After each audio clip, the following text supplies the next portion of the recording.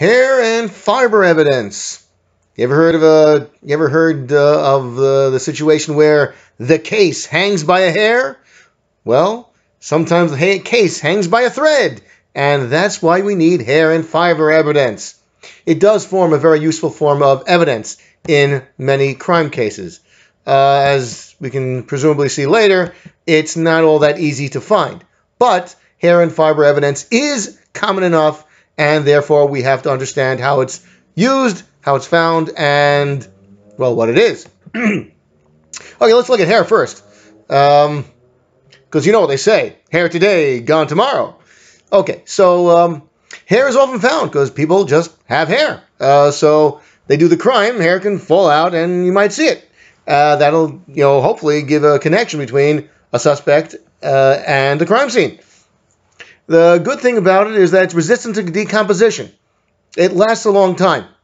Also, this might actually be the main source of evidence. There are cases like that where it's only because of a hair that we're able to connect a suspect to a crime. Unfortunately, if it's only a hair and only certain parts of a hair, as we can see, it'll have only class characteristics. It's not always easy to connect a person to a hair without any doubt. It's not usually, by itself, does not usually have individual characteristics. However, nevertheless, it has enough of a class characteristic to be very useful in many cases. Also, sometimes the hair actually has DNA clinging to it. That provides individual characteristics and is very useful as evidence. Also, all hair, even if it doesn't have the ordinary DNA, it does have mitochondrial DNA. And this can narrow down the suspects quite a bit. Not as much as ordinary DNA, but very often it's almost as good. We'll see a little bit about that soon, hopefully. So let's try to figure out what is hair. What's the part of hair that we're most interested in? What is hair made of?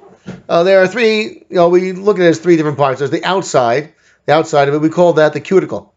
There's the inside, which provides most of the color. We call that the cortex, and the medulla. That's inside the cortex. It sometimes shows through.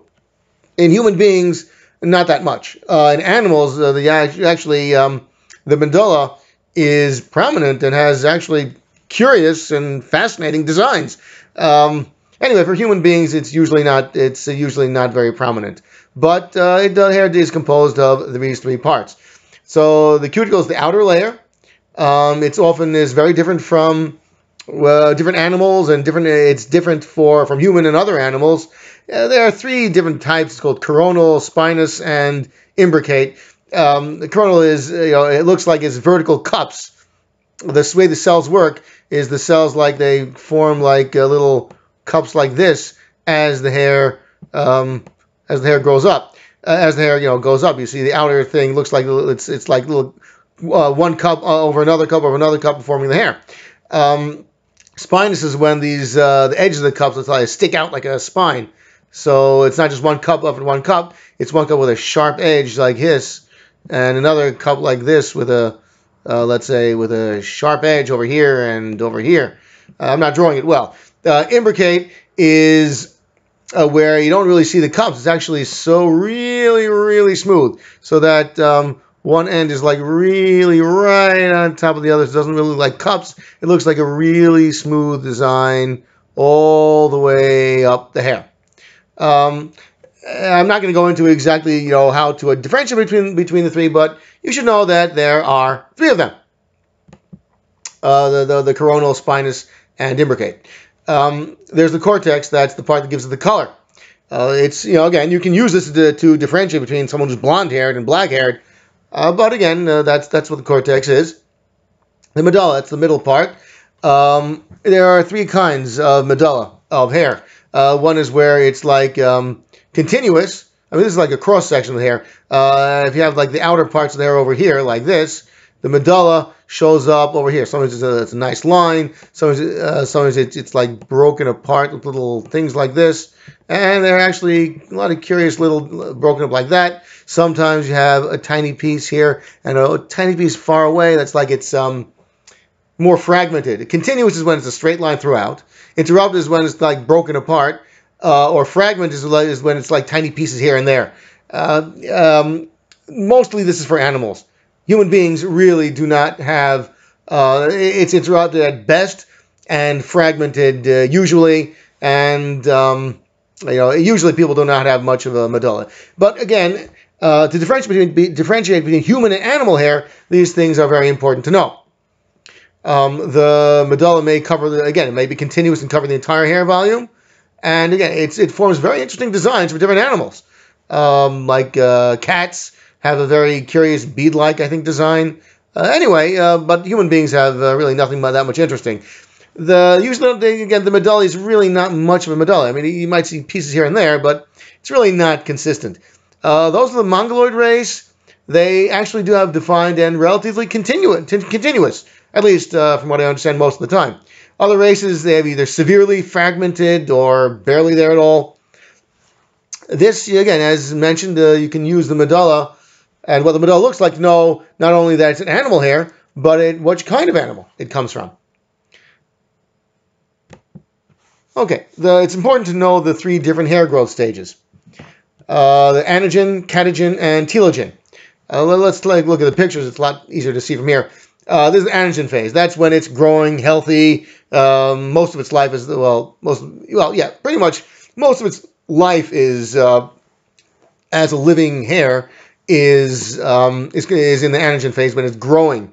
We have here the root. Here it's like where the cells are built up and it grows all the way out, all the way through the skin layer.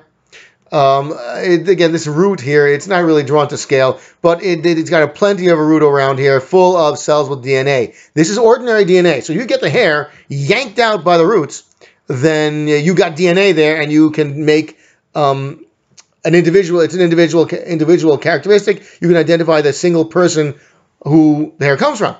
That's if it's in the anagen phase. Unfortunately, anagen phase, again, it's growing. It's stuck there. It's stuck pretty hard. So usually it's not going to fall out. It's not always easy to find these kind of hairs at a crime scene. Okay, the catagen phase is when it starts getting detached.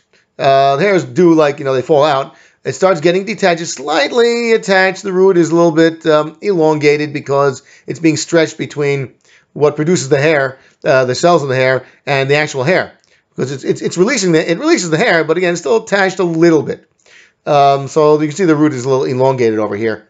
Then it falls out completely, and here you have the root. Again, this is not really to scale. You have a lot less of the root, and it's not easy to find cells here with DNA. So it's really not. It's not to scale, but it is shaped like club shaped, as they say, around like that.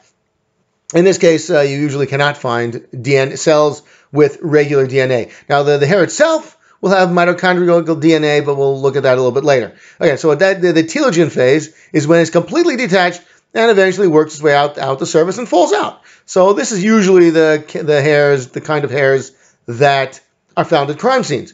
They're the ones that fall out, and they're going to find when they're out. So the follicular tag, that's like the part around the root over here. This is like what we call this follicular tag, or over here. Let's see. Oops. Yeah, here we are. Okay, that's the anagen phase when it's growing. The hair root is healthy, flame-shaped, and it actually has